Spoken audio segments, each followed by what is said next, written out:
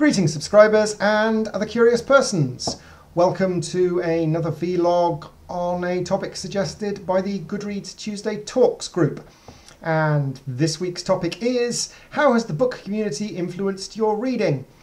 And in a shock to people who know me very well, I've actually got a simple answer to this one. Not really very much. I grew up before the internet.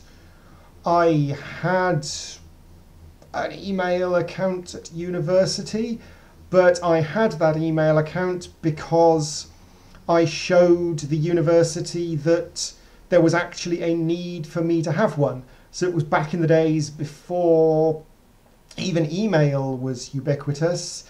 I could just about say that web pages were there, but Facebook and all of the other social media came into being well after I could legitimately say I stopped being a student.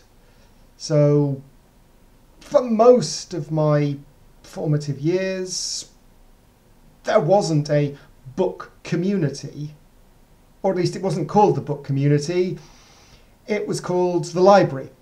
So most of my reading was books that were recommended by the library, books that I saw in the library, or books that were recommended by friends or family.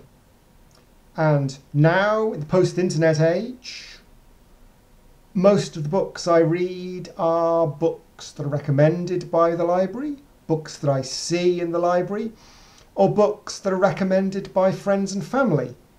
And the thing that's changed is what the friends recommendation portion of recommendation means and what the recommended by the library means. And now there is the internet and the connectivity and the engines that run behind that weren't there when I first started reading voraciously.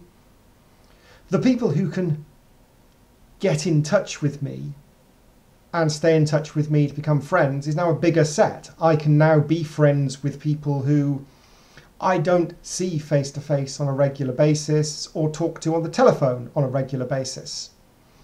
But I'm still taking their recommendations because they're friends, not because they're part of the book community per se.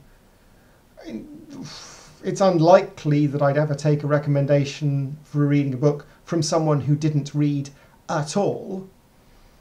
But someone who's giving me a recommendation, I'm not going to disregard it on the basis that they don't read as many books as I do. Because if I did, I'd be culling out almost everyone that I can think of, because most people don't read as many books as I do. And so that's it. So most of the book community, I suppose, are influencing the recommendation engines. So when my library suggests a book to me, it might be because the book community have created the data set that causes the library to recommend it, but that's a curated data set. It's not the book community recommending to me. It's the book community showing a librarian that something is going on, that people tend to like this book and that book. And so they will give a recommendation on the basis of their knowledge. But they're going to be given the recommendation, the influence is from them, not from the people who are suggesting connections to them. So that's no more the book community influencing my reading as it was before there was a book community in the sense that it's used today. So I think the book community as a concept is potentially the thing that influences me least. Is most of the people who post a lot of reviews of books are posting a lot of good reviews of books, but I don't have time to follow them, because if I'm reading about their recommendations or watching videos about their recommendations, I'm doing that in the time I would otherwise be reading. And even with my hundreds of books a year habit, I'm not running out. So the recommendations are getting to me without them having to come from the book community. Which hopefully means that I have both proved that I can give a simple, definitive answer to a question, and that my definition of simple and definitive is still probably longer and more nuanced than most people would use the terms to mean. So, toodaloo.